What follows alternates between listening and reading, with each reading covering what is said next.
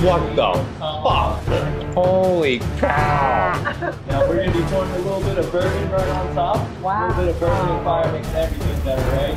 Wow. Jesus, I've been spanked with paddles smaller than that.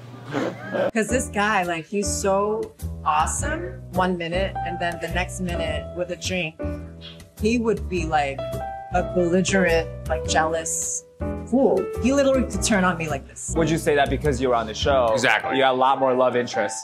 The fame has 100%, way more. Like, I was shocked, like, how much more. I was like, I knew famous people got more options, but I didn't realize how much more. It was like insane. I grew a resentment, but I realized these people are not smarter than us. They're actually probably not as smart. They just got lucky, man. You know, like, they have rich families. Yeah. If you get success way too early and easily, you don't appreciate it.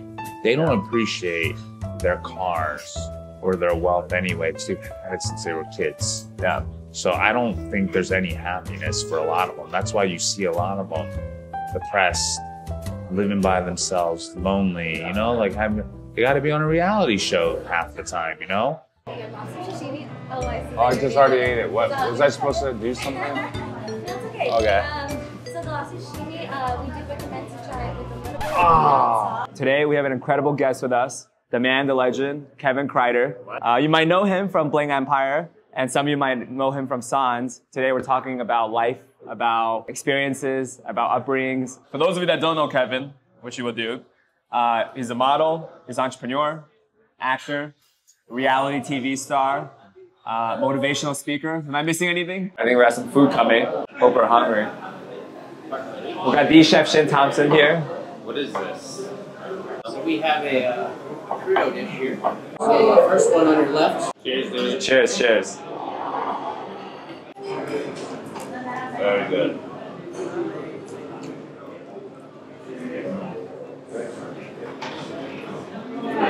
For those that are unfamiliar with Sans, let's give it a little background introduction for someone that's watching. Sure.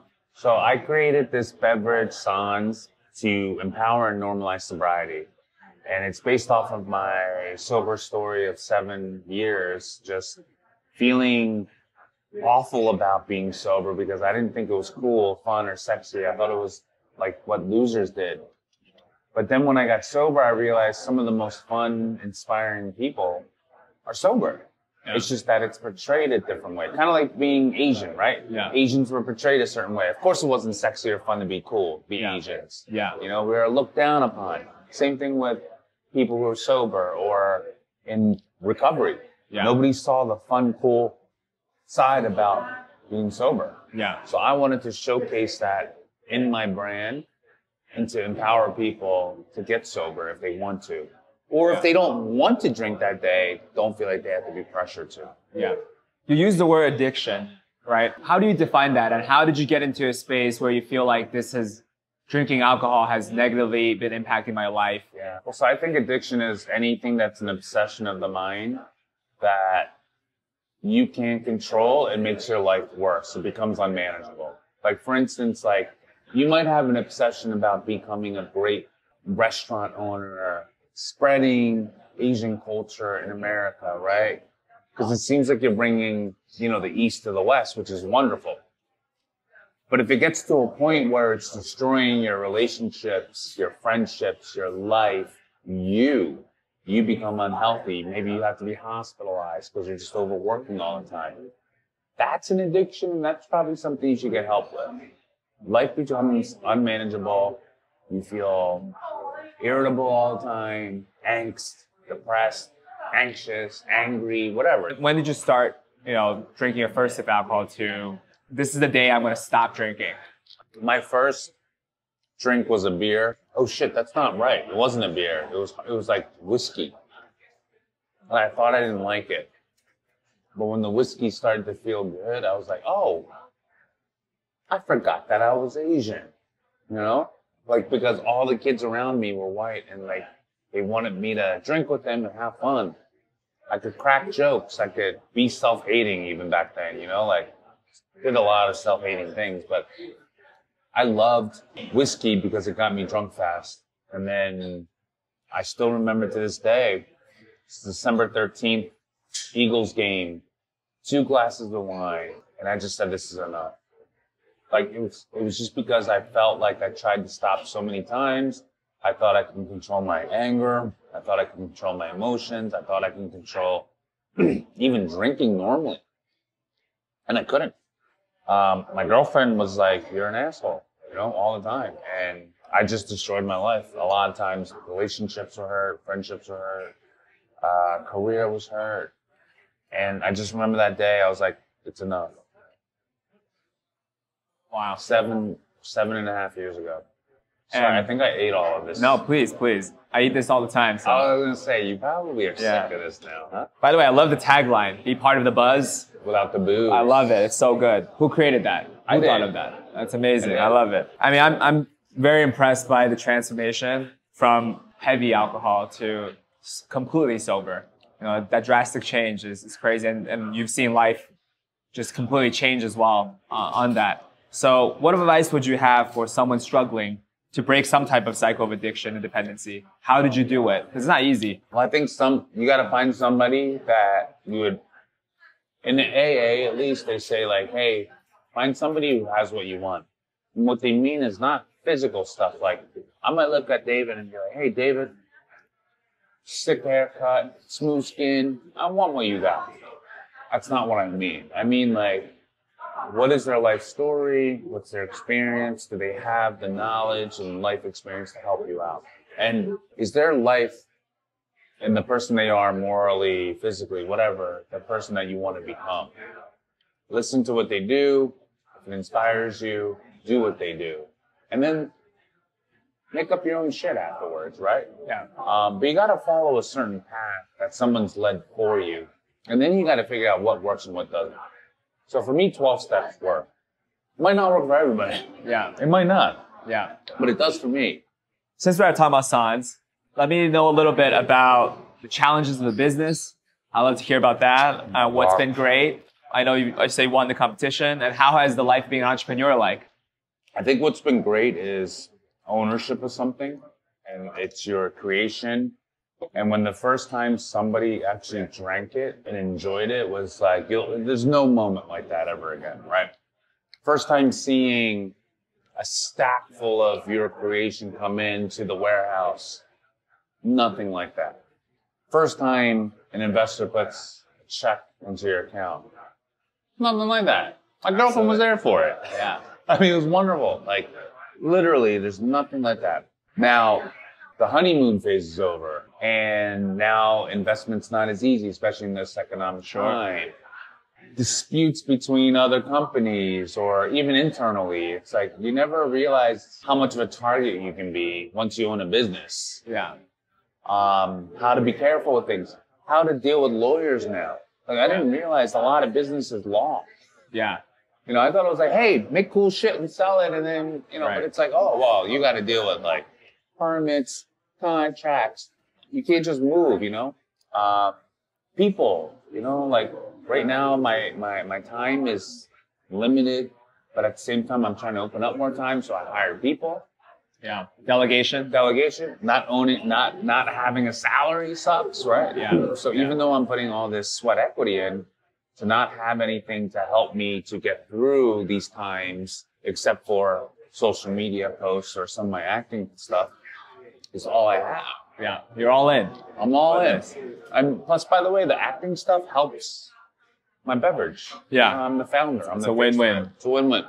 So if we're talking about the business a little bit, is this how can someone get this? If is mostly your business on retail, or is this you go to businesses and sell B2B? Right now, it's mostly online. We're just started doing B2B right now. So we actually are going to be in like Netflix's, in their corporate offices, which isn't the sexiest thing I know, but it's kind of cool because this is from Netflix. You know? Yeah. It's a show I'm on. Then also direct to consumer is really the main thing, but we're also on Amazon, but we're also in some selective retail. The next goal's Whole Foods. Yeah. Amazing. But we are in some retail stores right now. What's the largest revenue out of these different sectors? Are mostly from like online or mostly from direct to consumer. Direct to consumer. We're really trying to stray away from that though, to try to really go all in on more retail, but that takes a lot of money retail. Direct to consumer does too, but it's a lot less. I mean, there are some headaches though. I mean, like seriously, like sometimes I feel overwhelmed. There's times that like I literally go on my rooftop, a beautiful rooftop with a beautiful sunset on a beautiful couch alone, and I'll just cry because I'm like, fuck, nobody tells you how hard this is going to be. And not only that, but it's like how uncertain, you know, or how things they rarely go your way. Even. Always, never. You're constantly just figuring out problems. Packaging, solutions, invoices. Right. Internal team members, vendors, money. Clients. Yeah, everything. All and fronts. it sounds easy when we speak about it, but when you're doing it, my God. And the pressure. Yeah. The pressures of success, right? It's crazy. So that's why I always say, like, better have a good physical health before you get into it, because it will deteriorate a little bit. Yeah, it takes some sacrifice. Yes. It's a lifestyle. It's no longer a job. So would you say acting, let's say doing the Bling Empire show, is harder, more difficult, or Sans is more difficult? Sans is 10 times more difficult than Bling Empire. Because Bling Empire, I just show up and be myself. But I would say some people think that's hard because they're like, oh, where's the script? People tell you what to do. Yeah. Nobody tells you what to do. I find freedom in that. Yeah.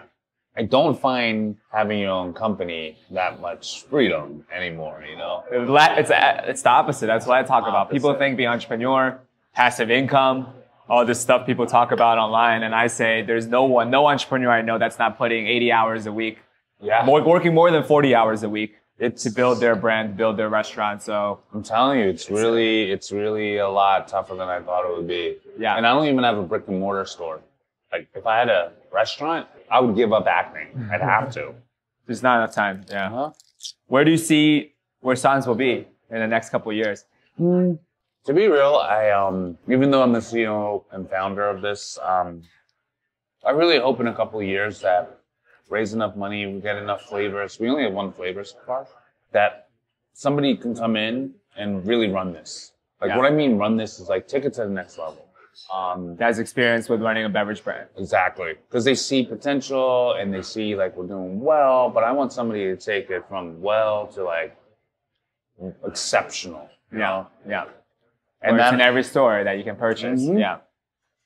In every recovery meeting, you know, in every restaurant, you know. Yeah. And that's where I'd love to take it. And that's me stepping away a little bit, you know. Yeah. But I think it's for the better good at that time. Finding that person is challenging as well. Exactly. You guys how many restaurants are you guys in now for Sans? Brick and mortar locations.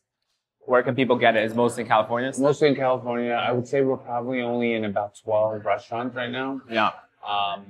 But retail stores we're in like 12 as well. So yeah. But it's, you know, we try to do experiment just in California though, because like I think if we just stay in California, that'll be enough. Like we've tried or played with the idea of going to New York, and I'm like, it's gonna be really tough. Yeah. I mean, there's no way I can go back and forth. I don't know how you do it. Yeah. Travel is tough. More hair loss. Wait, you do lose hair, don't you? I feel like these couple of days, probably these 2-3 years. I mean, I don't know if it's the aging, but it's like I feel like, you know, the as you take on more, you will lose some hair for the work. I'm feeling that, man. Like I feel like my hair's been thinner and shit. Like it's weird. From the work, I'm telling you, it's crazy. It's crazy how our body reacts to stress, the cortisol level. I definitely think so, yeah. Whenever I go on a vacation, if I have the opportunity to go on vacation for 2 weeks and not touch work, you feel your hair gets thicker. That's why I need somebody to come in as the CEO to take this away so I can get my hair back and shit so I can start acting again, you know? Oh, you look great. You look great. Yeah, it's hard though. It is. Nobody told me you'd lose sleep a lot too. Yeah. I mean, like last night, went to bed at 12, got up at 4.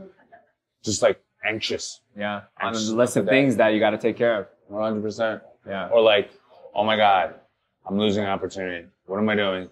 You know, like I shouldn't be sleeping right now. All this shit, you know? Yeah. It's really bizarre. Because now it's not like I'm done with the shoot. I'm done with this. Call it a day. And the list never ends. Or if it does, the next day you realize, oh shit, it wasn't over. Or you're not doing enough. Right. Yeah. Like I literally, if there isn't anything to do the next day, I'm like, I'm not doing enough. Like, what am I'm going to waste my day? Wow. Like, wasting a day means my beverage can't grow. Yeah. It means I'm not getting out there in front of the public. Yeah. Do you have pressure from investors? No, you know, the great thing about my investors, and I got to tell you, is like friends and family, we haven't gone through the VC route at all, but no pressure. They're just like, I also email every one of them once a week, just updating them on That's things. great. So I think that keeps the pressure off because they know what's going on. Yeah. They know where they can help out, or I'll ask for it, you know. But right now it's like, they're like, no stress with them. Yeah. But the stress comes from knowing it's their money. Yeah. And I need to spend it wisely, you know, and the last thing I want to do is not have any return from them, or at least break even at this point, you know, something. So,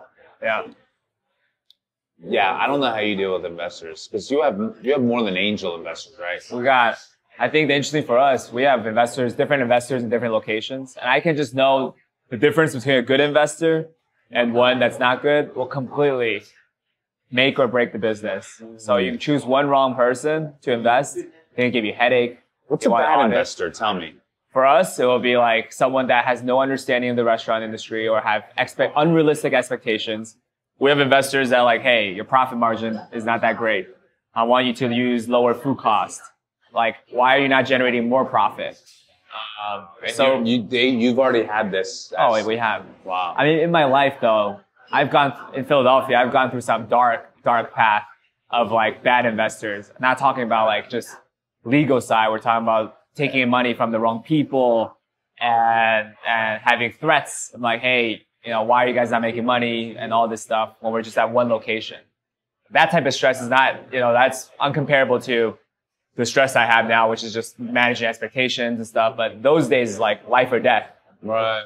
And I'm in school and I'm like, what am I doing with this? My parents are not trying to get me in the restaurant space, right? So, it was pretty crazy to also be in a space where landlords don't want to host Asian restaurants. Now it's the thing, which to me, like yesterday seeing the Oscar, like, hey, it's changing. Yeah. Now where landlords want us in their space. They're paying us TI to get Asian concepts like Niku X, like Xpot into their spaces. You know, they want Asian founders, and that's what I'm hoping to see is we get in that direction. Yeah. Dude, it's such a weird thing too, because for investors, we're looking into going the VC route, but that's where even my teammates are like, okay, this is kind of where you step away for a little bit. You know, they'll deal with the VCs for a little bit, because I'm not lingoed with it. You know, like a lot of my friends are like, hey, I believe in you. Here's some money. Go make it happen. Yeah. You know, a lot of like new friends who are even institutional investors. Yeah. They'll put their own money in and be like, hey, look, however I can help you out, go do your thing. Yeah. Oh, what's this? Some soup. Whoa. Oh, God. Yeah, we cooked these for like 14 hours. So staff come in at like 4 a.m. Yeah, it's crazy. I will come in the restaurant at 4 and people are already working. Daily. It's daily. 4, 5, like 6 a.m. There's So two this people restaurant has to preparing. be open pretty much 24/7. Yeah, just different amount of staff. So it's crazy to support something like this, to create a Michelin style restaurant. And most Michelin restaurants are not profitable. You know, They're it's not just like profitable. yeah, a lot of Michelin restaurants are not, because the amount of staff you need is not like a money machine versus like our other concepts. That's just better as a business financially.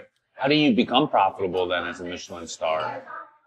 You open up more? You see that also Michelin star, you don't open up more. Maybe once you have this chef, you can create other concepts that are more profitable. That's less, you know, because the standard for Michelin's like the soup, you can't have any issues. The service got to be pristine. You have 3 servers here today to help us. The chef comes out, right? You fly ingredients from everywhere around the world. It's hard to be profitable for that. So for us, because we have like our own Wagyu ranch, imagine you have your own can production company. It will help you significantly. You have your own packaging company. So by having all that, we're able to generate profit while operating a Michelin-style restaurant. But in general, usually it's very challenging. How many team members do you have, and what are the different roles? I'm the only full-time. We have some part-time that does ops. Somebody who assists in the marketing, and then CFO, president, then an attorney that pay per hire. But it's really it. some interns. Yeah. Interns really help a lot. Yeah. You know? It's very lean. It's so lean. That's it. Good. And only two people get paid, the lawyer and the ops. Yeah. Yeah. That's it. You think you pay them based on success? No, I don't pay them on success. I pay them because it's necessary right now to free up my time.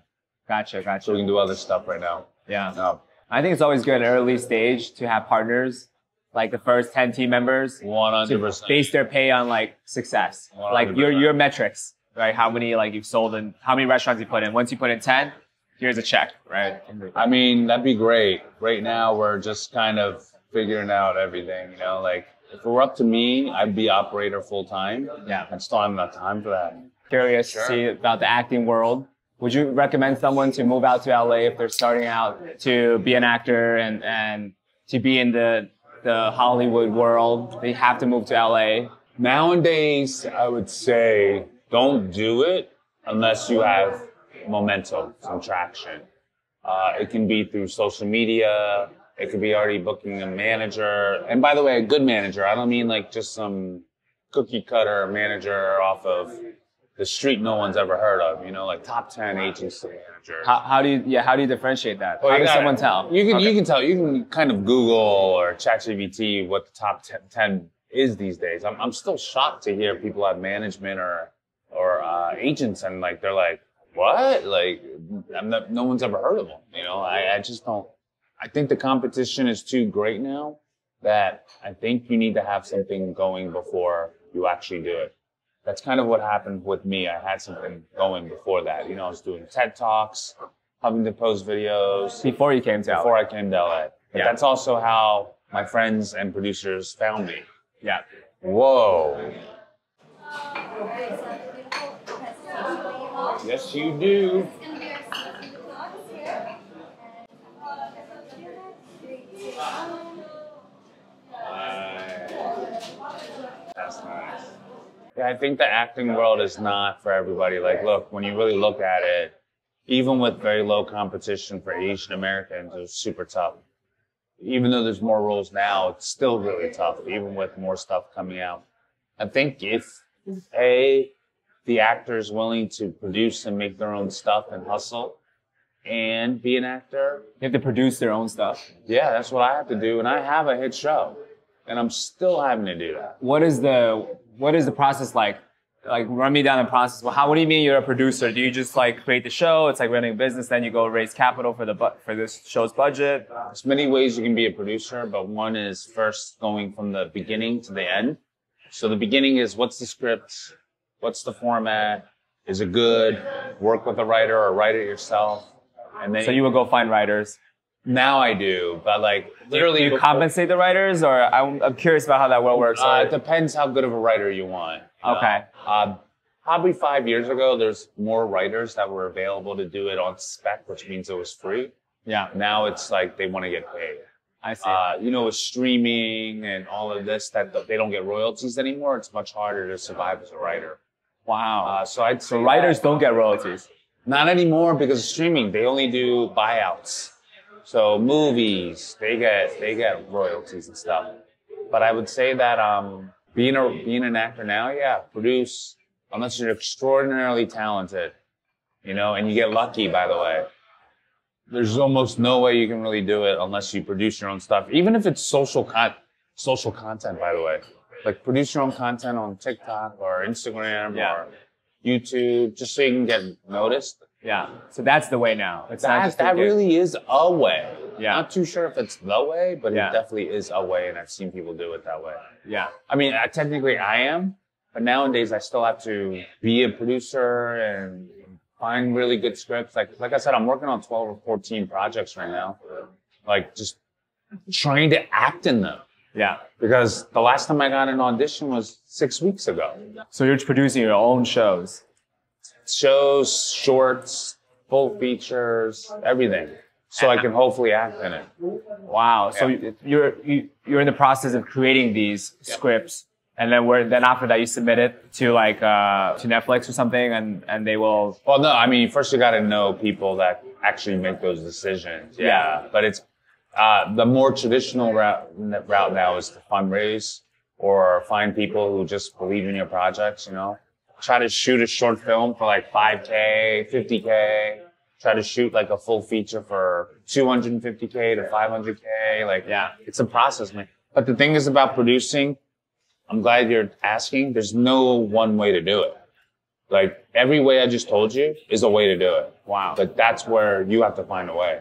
Just anyway. So some people have 14 different projects that are going through different ways. Some people do Kickstarter. Some people just do a financing. Some people do like pitching it. Some people find other production. It's so many different ways, you know? But it's, who are your resources? Yeah. If you don't have many resources or people around, the only way to do it is just to write it and hope somebody likes it, you know? Yeah.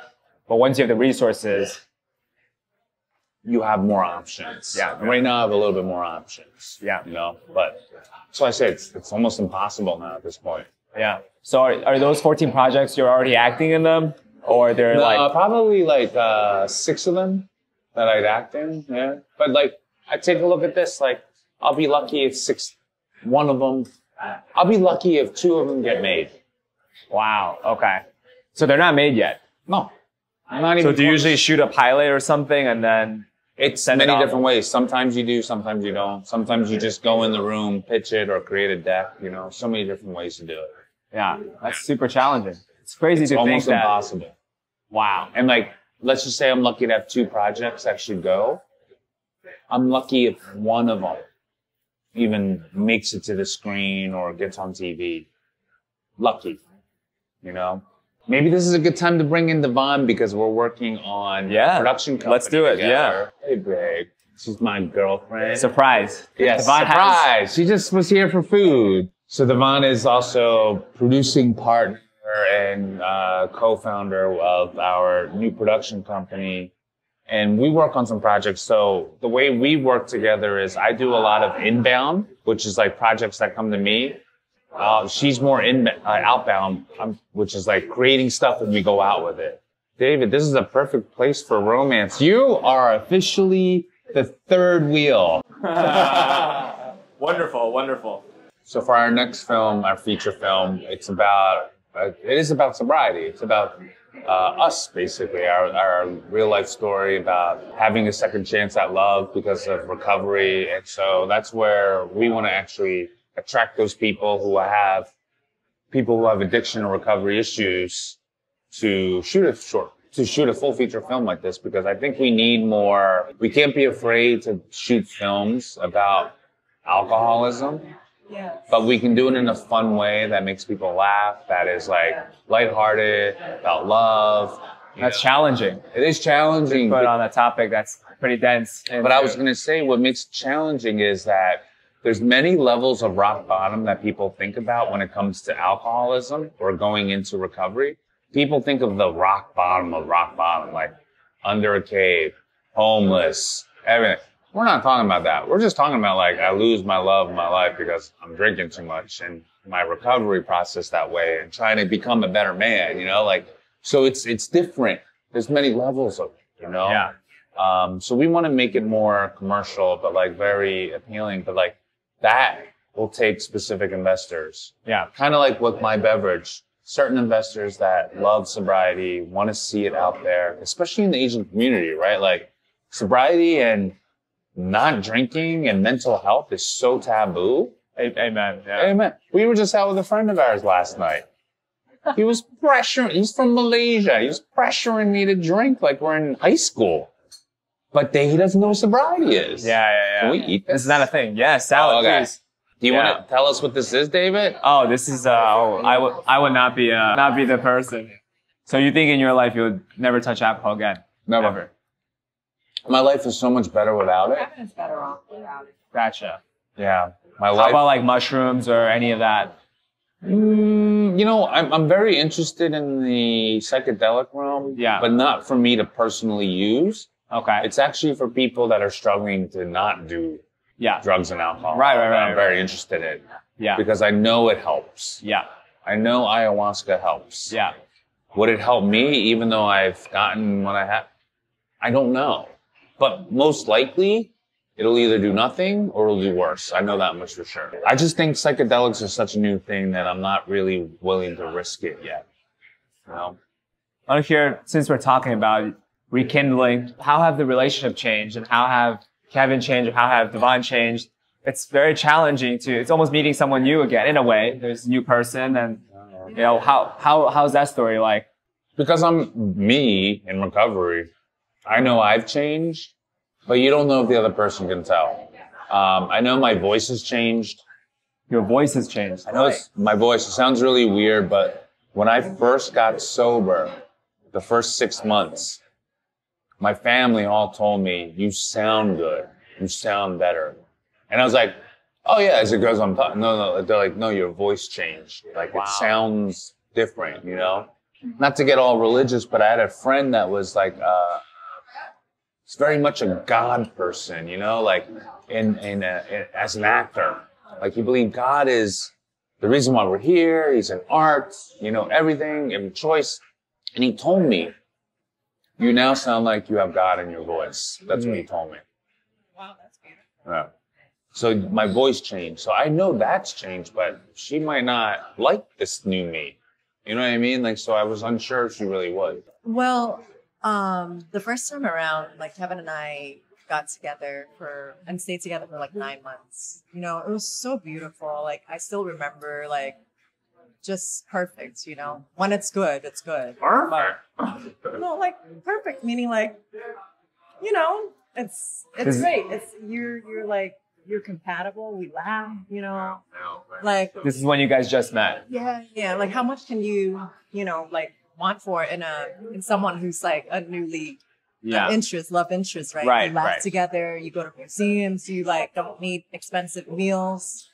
You can just literally talk about like, you know, taking a poop or something, you know. Yeah. But that's like, good. Yeah, you know, if you need good food and all this to be happy, then the relationship already has challenges. Yeah. But we never dreamed of eating at places like that. No, never. We were starving artists. Where were you guys? You said New York. In New York, yeah.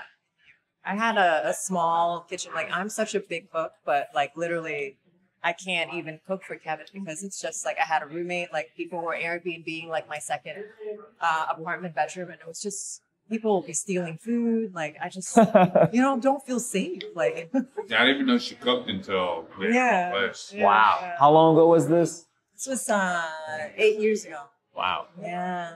So, I mean, you know, I always like held that part dear to my heart because I know that connection, that childhood kind of innocence, that you don't need money, you don't need anything like grand to be happy.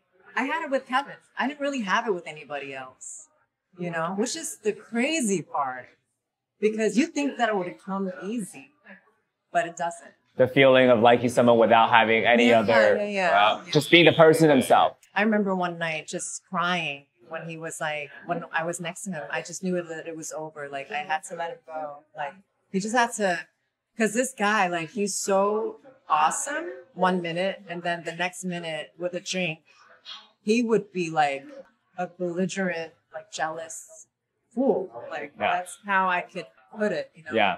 And I just couldn't handle the ups and downs of my feelings. Like, he literally could turn on me like this. Yeah. That's hurtful. Yeah. It's almost like. It's hurtful. It's weird to say this, but like, I think a lot of people don't understand when you're in alcoholism, you're very impulsive. That impulses start to slow down a little bit more the longer you get sober, though. So you can start to think before you speak a little bit. Not saying you're great, I'm great at it, but it becomes better. But it's like, literally, I do feel like Dr. Jekyll and Dr. Hyde when I was struggling through all of that. And she saw all of it. I mean, she's seen the worst of my apartments. You know, she's seen my temper. She's seen me struggling to try to get sober. Oh, wow. What's this? What is that? This is our Wagyu box. And 3, 2, 1. Wow. Is that enough? No, I'm kidding. That's fine. So that's crazy too. And then how would you see the transition now?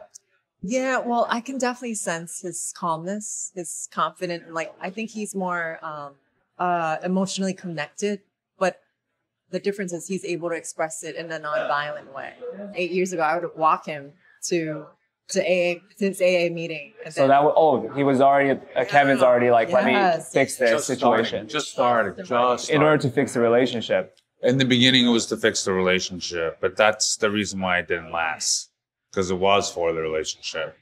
Yeah. And then when the relationship ended, I wasn't sure if I was going to stay, but actually, the moment the relationship ended, I knew I need to. Like, I was like, this is it. This is the last time I ever want to experience something like this in my life. I'm becoming a grown-ass man. I'm a little bit too old to be, like, talking this way to women or ruining relationships this late in the game. I need to get my life back together. Like, and I caught it around, what was I, 33, I guess? 32, 33. Wow. You know, somebody told me, this is what really hit me, because I've just been miserable for so many years, ups and downs. They said, what if this could spare you the next 10 years of misery? yeah. And that's what got me. Because I was like, if you could spare me 10 years of misery, I'm in.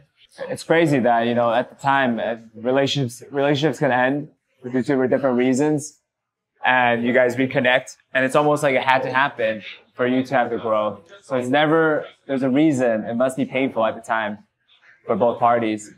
Never, 9 years later, it's wild. It's painful, but you know, knowing that it's such a slim chance of us getting back together, because we literally didn't talk for, you know, however long we were apart.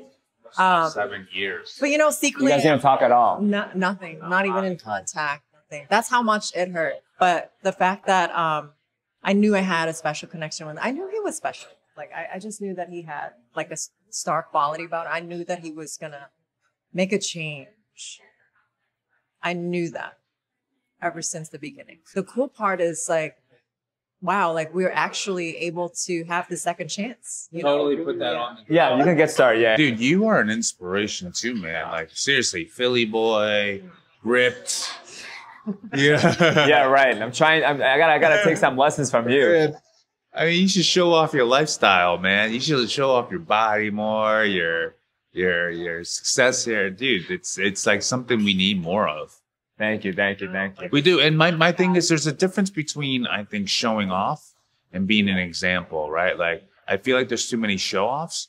But like, when I share a lot of things, I'm here to inspire you. I'm not here to make you feel less than. I'm here to be like, yo, I came from even probably less than you. Yeah. Like, we can do this. And if you came from less than me, Yeah. just know that I'm not here to be like, well, who came from less? It's more like, hey, look, you can do this. Yeah. You know? The journey of growth. Totally. That's all it is. If you're comparing yourself with other people. Yeah, when I do it, I'm not here to like get people to be like, God damn, I wish I was you with that, you know, hottie badass girlfriend or that, you know, apartment or that show. It's like, no, I'm here to show you, like, you can do it if you do the right things, stay sober or not stay sober, whatever, have faith and do the right actions, you know? Yeah. How does it feel at the time, like, let's say in Bling Empire, like there's just the wealth difference, right, of those around you? You know, in the beginning, I was a little resentful with all the wealth difference because I'm like, guys, you do know I split a bedroom with 2 other roommates and I don't have a car and you're flaunting your necklaces or cars and thinking buying me all these clothes is going to make me feel like welcome. And actually, like, it's kind of crazy in the beginning, but it doesn't make me feel like good because I'm like, you could have invested that in me or something or loaned it out, right? Or donated. What? And what do you need more of that? So I grew a resentment, but I realized these people are not smarter than us. They're actually probably not as smart. They just got lucky, man. You know, like they have rich families. Yeah. What do you think? What about happiness, fulfillment? Probably even less than us. Because I'll tell you this. You know this. If you get success way too early and easily, you don't appreciate it. They don't appreciate their cars or their wealth anyway because they've had it since they were kids. Yeah.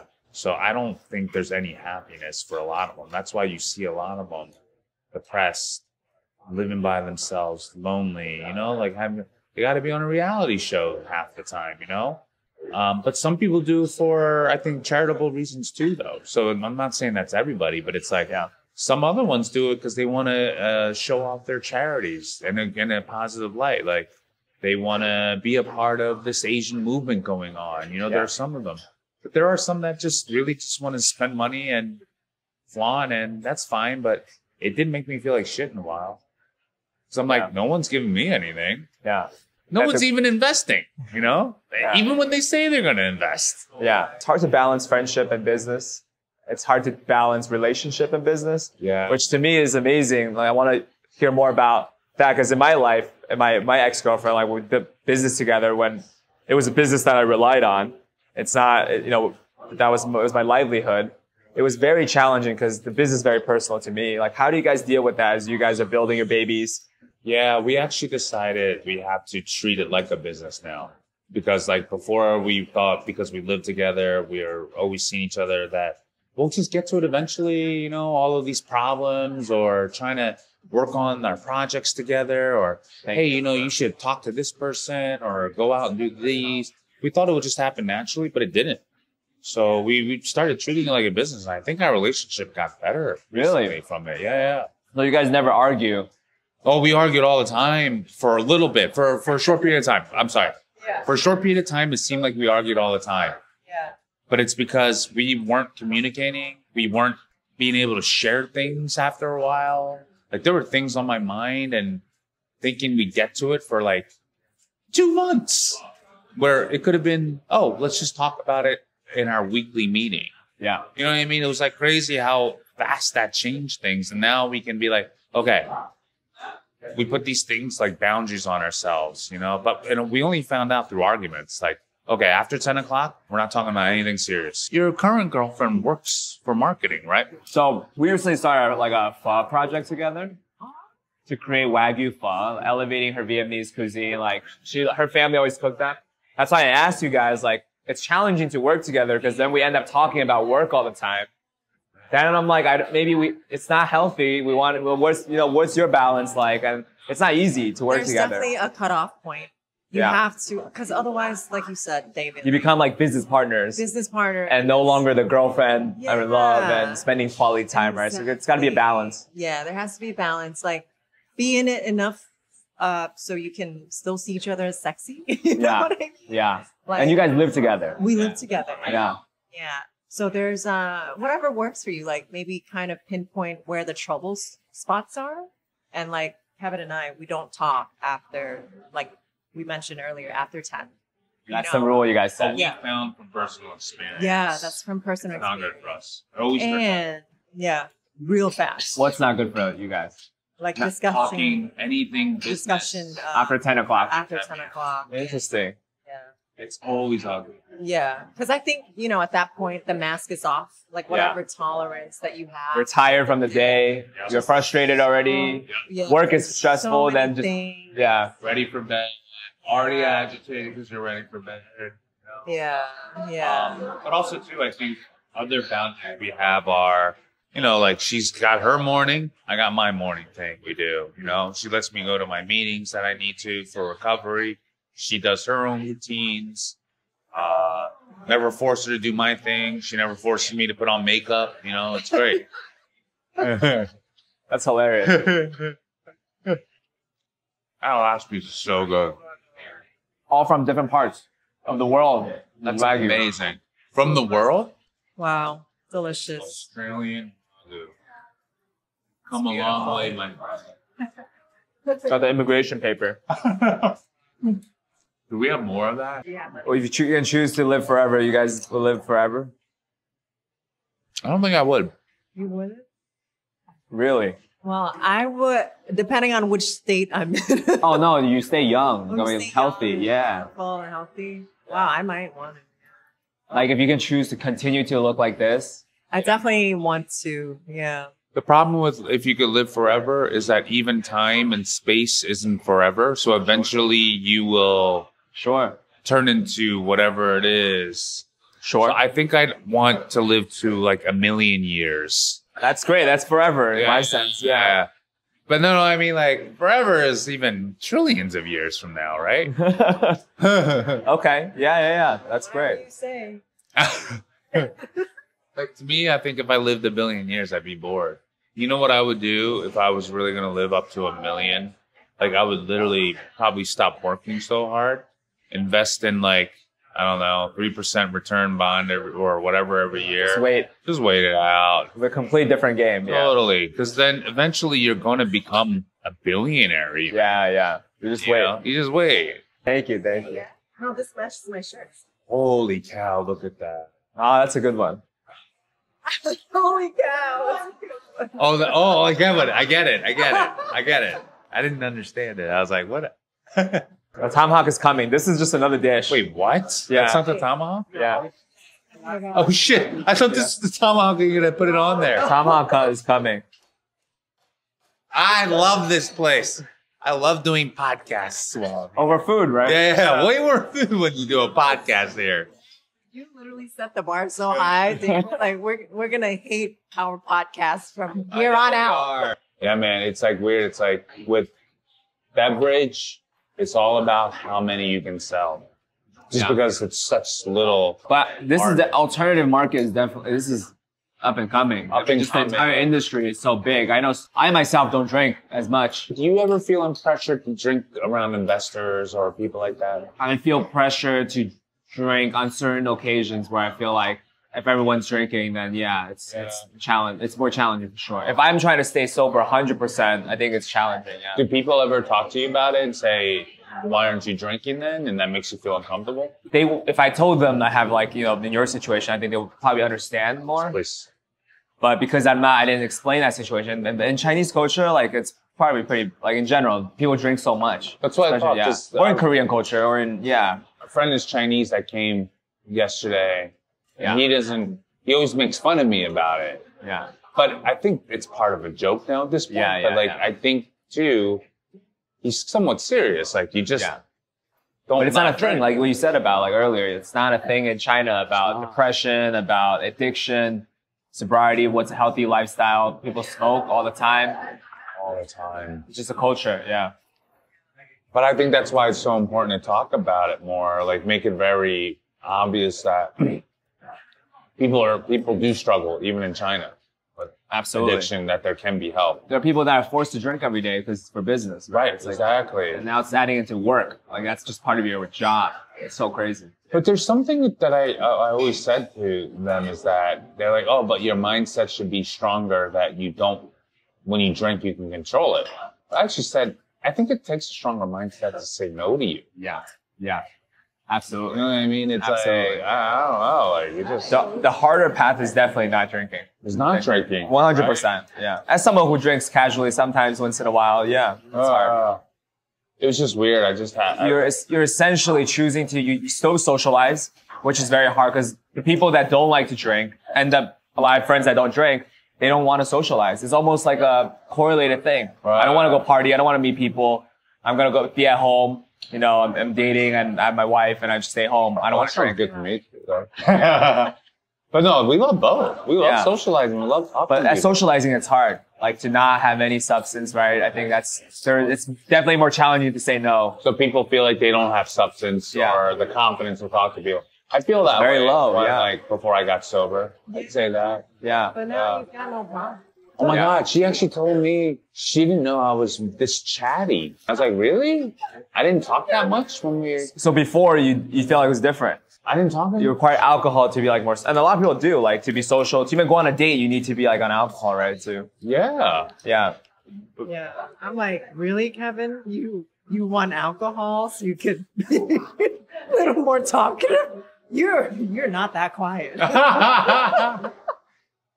But like, I think now I still talk a lot more than I did back then, which is kind of weird. I always thought I talked a lot. Always? No, I guess like even when so this is the Kevin, like when he drinks back then, he thinks he's funny, but he's really not. Why do people laugh? Do they feel bad for you? Oh. Wow. I have a lot of people that feel bad for me. You're saying like they're laughing, like not with you when you're drunk. Oh, but this is back then you're talking about. Yeah, this is back then, babe. Oh, okay. So I'm funny now. You're definitely more funny now. More funny now, okay. But it's more genuine. Do you think there was part of it drinking, like to find your significant other, to find love? Drinking was the process for that. 100%. That was my reason for drinking. Yeah. Like that's what I thought would get me that. Yeah. Or get me to a place where To find love. Or like the girls only liked me because I was fun when I was drinking. Yeah. Or I could provide drinking access to them. But little did I know that wasn't true at all. Like Devon didn't even know that I drank as much as I did. Yeah. A lot of people, even in today's society, like it's hard to have sober sex. Like they don't know how to behave until they need alcohol. It's a tendency, right? I remember that when I was 22 when I lost my virginity.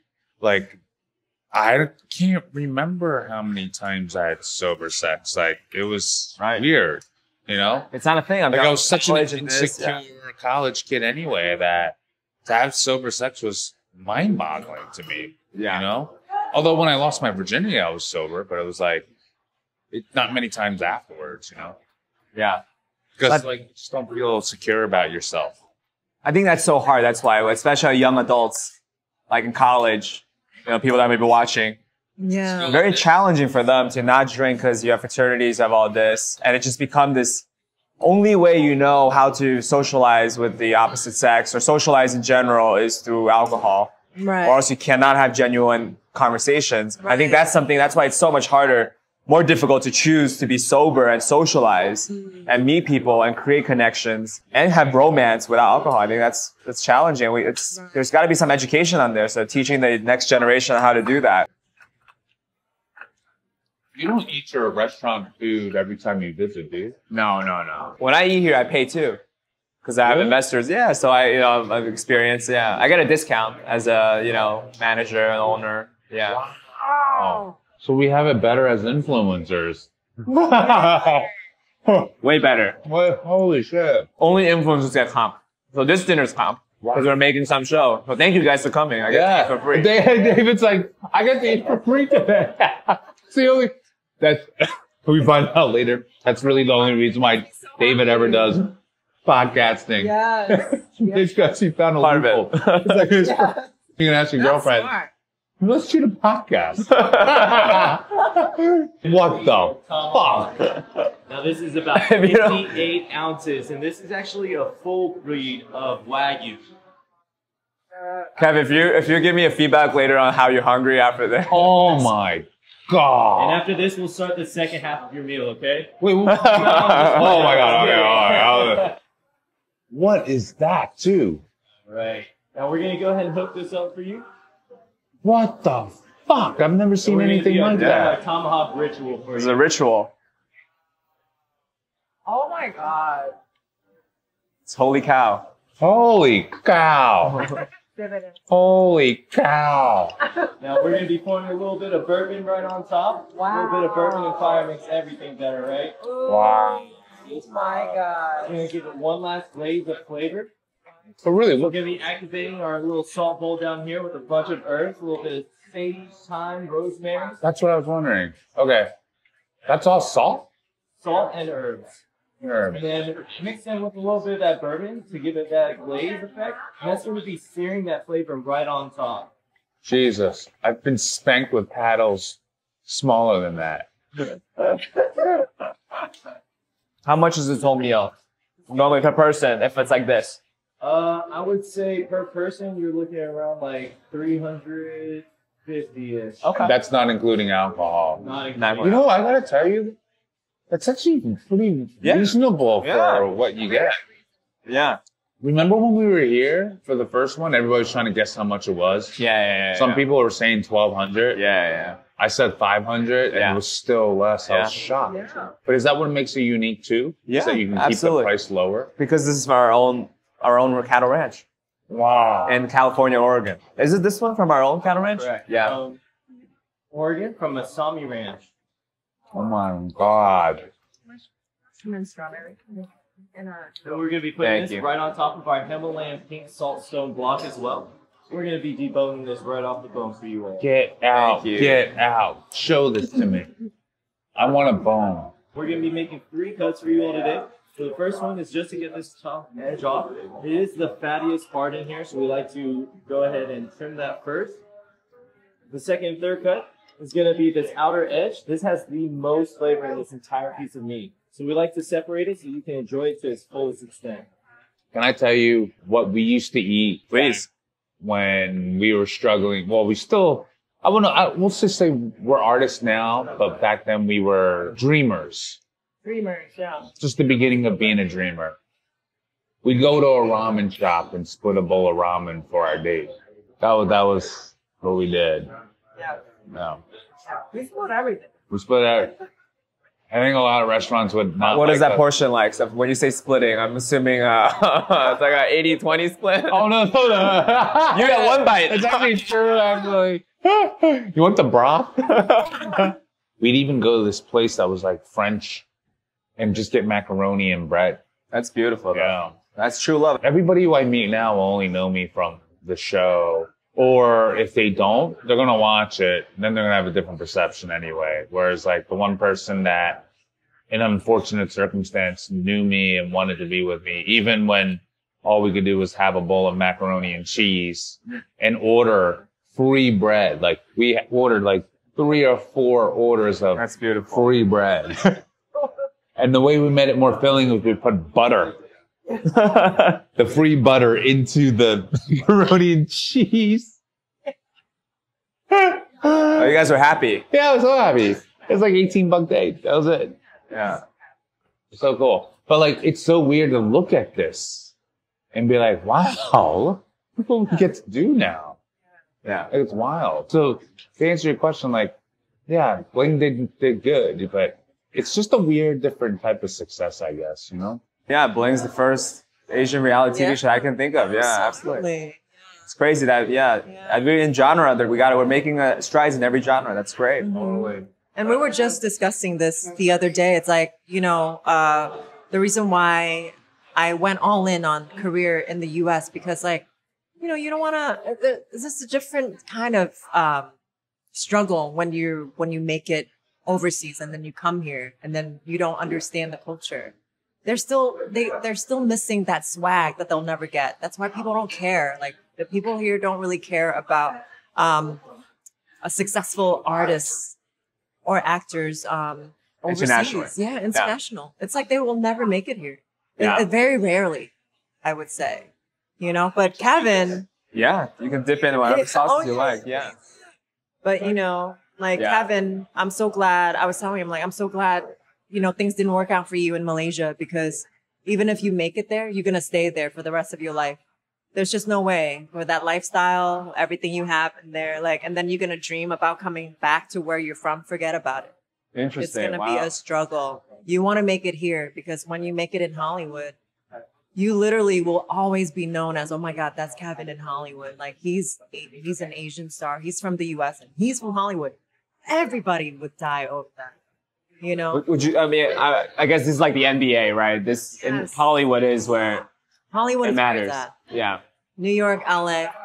Yeah. Basically. Then if you make it here, then you can make it anywhere, literally. Yeah. By the song. Say that for a reason, Yeah. So many people try to break the industry from the international stars. Even the Korean actors and K-pop artists still want to make it here. Yeah. True. Much bigger achievement. Much bigger. I'm curious, how has fame changed your love life, though? Well, it's weird because right before Devon and I got back together, I was really okay with being single, because I was just like, you know what? I don't really like the girls that much here. The ones that come to me seem to be a little bit too crazy about me on the show, but not me as a real person. But would you say that because you were on the show? Exactly. You got a lot more love interest. The fame has 100%, way more. I was shocked, how much more. I was like, I knew famous people got more options, but I didn't realize how much more. It was insane. So literally though, I said, I don't really know if I like this path the way it's going. And I really remember saying, I'm going to stay focused. you know, obviously there's distractions at points, but you get focused again and you're like, this isn't really what I thought it was going to be. Yeah. I'm over it. Like, Yeah. this is not what I came here for. Yeah. This is not what I want to be known for. Yeah. And it's made my relationship with Devon stronger because, like, I'm more careful with our relationship now. Like, before I wasn't as careful, I'd say, back when 8 years ago. But now I'm a lot more careful with it. Because of that, because of fame in a way. Yeah, exactly. Because I'm like, you know what? The things I do and say can hurt her more. When eyes on you, essentially. Right. Or even like when it comes to other girls, right? Like what I say or do to them could affect Devon in a negative way or a positive. You never know. Because before it won't get out there, but now it's everyone would know. Right. Exactly. Potential. Exactly. And so that's why I'm more careful about the people I interact with, who I interact with on social media, even in real life. Yeah. With Devon, it's just more like, you know, trying to be as more like transparent about things as possible. Yeah. Back then I didn't feel like I had to be that transparent just because there was really nothing. Yeah. You know? So I think that's something I appreciate back then and even now that we have like the fame of Bling and the recognition of, oh my God, how are we going to navigate? Is it more hard because, you know, people are going to try to destroy our relationship? But, you know, that's for you to say, for you to build and for you to set that boundary for yourself. And like I said, it helps so much to kind of just talk. Like sometimes I see Kevin as like a friend. Yeah. You know, I'm like, how do you feel about this? You know, like, how do you think our relationship is going? Like, and how do we strengthen it? Like, is this what we want? You know, Yeah. Has there a time where fame has come in between the relationship, making it more challenging? Like, because I would imagine if I'm famous, you know, they're just more, like you said, the eyes watching and then more temptations. But in being in Hollywood and being, you know, under the spotlight and also having, like you said, a lot, you know, the fame has changed the amount of love interest. Has that come in? I know this is funny, but like, we've always expected this in a way. Like, even back then, like, you know, I'm just proud of it. I'm like, yeah, like girls love Kevin. Like, that's what we want, you know, like, and like, if guys are DMing me, that's what I want, you know, like, but to us, it's not like, oh, you know, like I'm going to get with this person, or it's more of like I should say like a stamp of success. Yeah. More than anything. So I think it's amazing to see you guys before and see you guys now. That you guys really are the yin and yang in certain ways. I can see that, you know? You guys have different talents and... I love dessert. You know? He doesn't care for him. You know? You take 90% of the food and you take 10, you know? It's, you know? Love it. I eat what she doesn't eat. Yeah. We both like leftovers. That's amazing. I actually have a leftover test. Like, what's that? For any single guys out there, I'd say that if you can't have a girl enjoy the leftovers of food that you have in your fridge at any point, right? You could be out there. Interesting. I think she's not a keeper.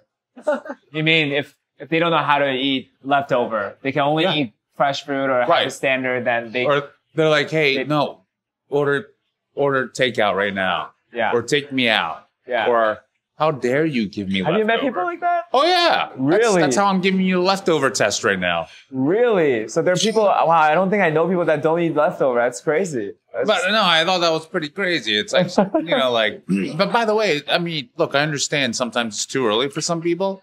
Might as well find out earlier than later, you know, like... Yeah, that's funny. That's interesting. Yeah, I think by the third date, if they can't take leftover food from you, too high maintenance. Wow, you went after those kind of girls? No, I'm Kevin? just saying, like, I just discovered that... We're taking this home, right? Oh, yeah, we are, yeah. But keep that for the visual background. Yeah, thank you. Appreciate it. That's a good test. The I call it the leftover test. Leftover test. I like it. I'm telling you, if you can't have a girl that enjoys leftovers, you're going to have a very expensive upkeep. Yeah. What is this? Ube? That is our lavender garden cake. This was our chocolate dough with a lemon yuzu sorbet and a matcha mochi ice cream. That's a great presentation. It's like you're almost rapping for us. Honestly, I want to say, I heard about you after you had dined here the first time. My wife actually loved you in your show. Oh, I hope she loves you better. Okay. I'm actually really full now, babe. Yeah. Wow. I'm full. I'm very happy to hear that. Yeah. Yeah. Yeah. I'm shocked. Actually, I just learned from our friend from Malaysia that he ordered so much food because in culture, he's like, you don't want all the food or else it's considered you didn't order enough and you were a bad host. Yeah. So he was thinking, I didn't know that. I just ate all the food because I'm like, oh, it must be rude not to eat all the food. And you're dying, So you're like, yeah. he's like, he's gotta order more. So in his head, he's like, oh, Unhealthy cycle. in his head, he's like, oh shit, I gotta order more. I didn't order more. And then he didn't order more. I eat all of it. He's like, shit, he finished it. We gotta order more. And this whole time I thought I was finishing it thinking To be nice. polite, yeah. Yeah, because it's He's an like- American thing to be nice, to finish your food, or else it's like not polite. And he's like, no, I keep ordering food because you keep finishing it. And I'm like, shit, he finished it. That's true, that's true. But he would order so much and Yeah, it's Asian culture. You gotta over order. American culture to finish the food so it's polite. Yeah. So we made a joke. It's like, okay, this time we left like a little sliver of noodle left. Finished almost everything but noodle. No, in my old days, like right now, this is me holding back a little bit. Really? I'm trying to diet for this movie, right? But that would have been gone If you're not dieting. if I'm not dying Really? easily. That's insane to me. Yeah. To me, for me to finish this, I gotta throw up. Just do a different body type. It's crazy. Yeah, definitely. But dude, I mean, what are you, 140? I'm like 155. 155? Yeah. I mean, don't forget, I'm like 190. Yeah. Maybe 192, but like, Not for this. Holy cow. yeah. Maybe 195 actually. But like, that's a lot more weight, you know? Yeah. Like I'm Just just similar height, so it's 40 Similar pounds, height. 50 pounds on me almost. Exactly. Yeah. So I'm literally trying to diet down more right now to like, by doing a little bit more cardio, watching my carbs a little bit more, but lifting and staying on a schedule. I mean, I've lost quite a bit, but it's like, dude, that would, And you said you were in fitness before. oh yeah. You were like training people. And bodybuilding, Wow. natural bodybuilder. So you understand that like very well, what it takes to just calorie intake. Totally. Like probably the last 2 weeks before I have to go on set, I'll be very strict with what I eat for a little bit. So you look cut. Yeah, more cut. More Like, cut. no- That's what they care about is cut. Yes. That's all I care about is being cut. On a hot body. Yeah. Yeah. You don't want to be soft or big. You want to be cut. Like you're cut and lean. I would rather look that like that than be fluffy. It doesn't look good on camera. Has that always ever changed? Like beauty standard for women have changed, but how about for men? Oh yeah. I think for me though, it's just like for me, I just think I look better a little bit more cut, Yeah. right, than fluffy on TV. Right. Film. Yeah. I would have done it for you on the show, but I didn't have enough time. What's the favorite thing you've acted on right now? To date. Oh, I mean, it was definitely this movie I just did called Asian Persuasion. Okay. It's going to be out, hopefully, I believe in December this year, but we shot it last Asian year. Persuasion. Yeah, it's an Asian rom-com, full feature. You shot it last year. It's going to be out a year later in December. Yeah. This is crazy. It takes time. But also, too, it's already finished, but now it's going through film festival route, theatrical release in the Philippines. So it takes a little bit. Okay. But, you know, great, good actors, legends that I've always known since I was a kid. I got to play like an actual lead, which is cool. And I'm like, wow, an actual scripted thing that I could use what I know to do. If I actually look back on it a little bit more, I probably would have, and it's just me now, hindsight, I probably would have gotten a little bit more professional help on it. On the acting side. Yeah, because like really like this was kind of an easier role because it was like really just me. Yeah. But like I think if I were to do it again, I would have gotten More training. a little bit more training to brush up on it. Yeah. Because like I just went back to a class recently just for audition technique. And I'm like, oh shit, I forgot about all that stuff. Wow. Like I think I could have done it a lot more freer than I did before. Even I've taken an acting class before. It's insane. Yeah, right? One time in school. This not for me. I'm like, this is very challenging. Yeah. The small details. It's just like omakase. It's the small details that I wouldn't understand Right. One facial expression, one tiny thing that you have to perfect on that is crazy. Or like especially on camera because like the framing. Yeah. Like don't move out of frame, you know, like. Oh, that I don't even know yet. For me, it was just like stage, you know. It was like you gotta know your close up, if it's a close up or if it's like a long shot, then you know you have to have freedom, or if it's a long shot, then you have to like project a little bit more. Like you don't know all that stuff until you're in it, you know? Yeah. But that's the beauty of having a director too. They'll tell you. Yeah. They'll direct you. But when you audition, you just don't know. Yeah. Cool. All right, man. Should we wrap that up? Yes. Let me go and wrap that up. Yes. Thank you, guys. All right.